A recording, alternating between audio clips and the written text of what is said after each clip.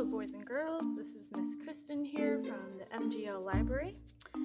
Today we're going to be drawing just a little Snoopy as a snowman as part of our holiday event. So to make this cute little drawing, which is pretty easy, you're just going to need a piece of paper. If you don't have paper, you can actually just use like a piece of cardboard, anything that is flat that you can draw on, and a Sharpie or marker or pencil, really whatever you got is great. So we're going to have our paper going up and down, what we call portrait style. And towards the top, we're going to do a very gentle curve. Whoop. Little line up, and another gentle curve. This is going to be the top of his hat. Now from here, we're going to do the little other gentle curve. I like to make it a little wobbly so you know that it's cloth that's just kind of wobbling around. And I'm going to draw most of a circle. That's a little pom-pom on the top of Snoopy's hat.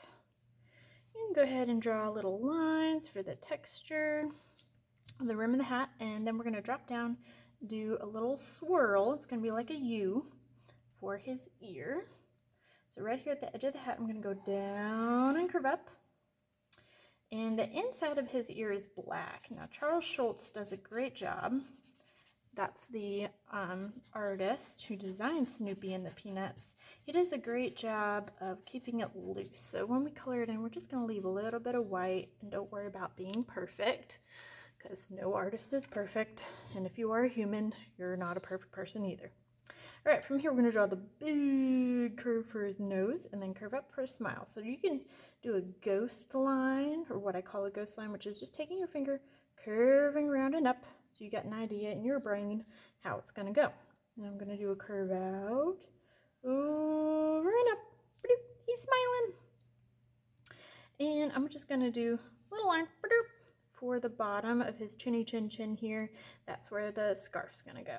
So right here, maybe halfway down, close to the edge, I'm going to draw a little sideways oval, color most of it in, leaving a tiny bit for a highlight. And Snoopy's eyes are really small. They're just two little ones. They're very close together. Two little ovals close together, going up like that. And you already got a cute little Snoopy already. Now for his scarf, I'm just going to draw a little line going down and out. Curve around that to his ear and back up. He's got a cute scarf. Going to go ahead and drop down two lines.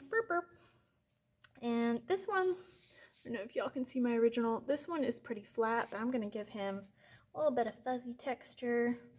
Just a bunch of lines going the same direction, just to make it look a little different than my first one. Do another drop down line, a little more fuzzy fuzz to make his scarf interesting. And now we're going to have his little hands popping out of the little body of the snowman. So on this side, I'm draw 1, 2 slight diagonals for hand number 1, and his fingers are just bubbles. So bubble, bubble, bubble, and bubble. Pretty easy, right? Over here, I'm going to draw a big curve for his huge snowman body. Do a curve on the other side. Oh wow, this one's wonky. But you know what? That's okay. You don't have to be perfect.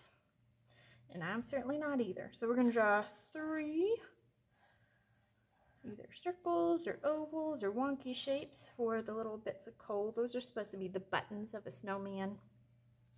Go ahead and color in just a tiny bit of the black, just like Charles Schulz would do.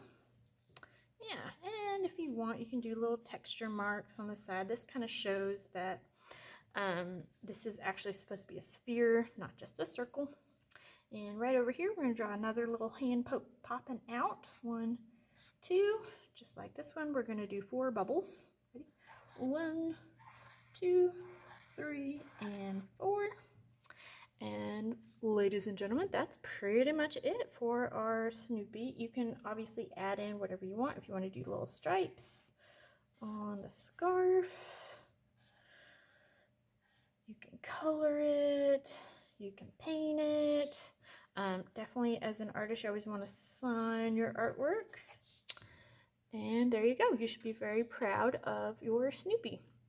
Stay tuned for our salt dough decoration video and our cute tree drawing video if y'all want to do more art with me. All right, thank you guys. Y'all have a good day.